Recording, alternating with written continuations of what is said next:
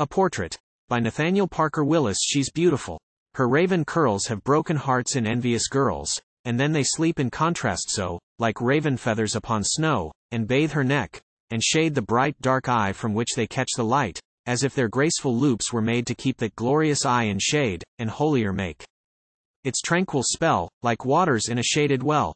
I cannot rhyme about that eye, I've matched it with a midnight sky. I've said 'twas deep, and dark, and wild, expressive, liquid, witching, mild, but the jewelled star, and the living air have nothing in them half so fair. She's noble, noble, one to keep embalmed for dreams of fevered sleep, an eye for nature, taste refin'd, perception swift, and ballanc'd mind, and more than all, a gift of thought to such a spirit-fineness wrought, that on my ear her language fell, as if each word dissolved a spell. Yet I half hate her.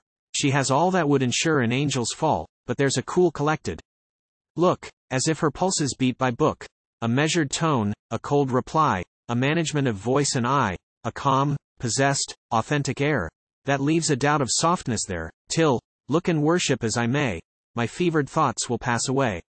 And when she lifts her fringing lashes, and her dark eye like starlight flashes, and when she plays her quiet while of that calm look, and measured smile, I go away like one who's heard in some fine scene the prompter's word, and make a vow to break her chain, and keep it, till we meet again.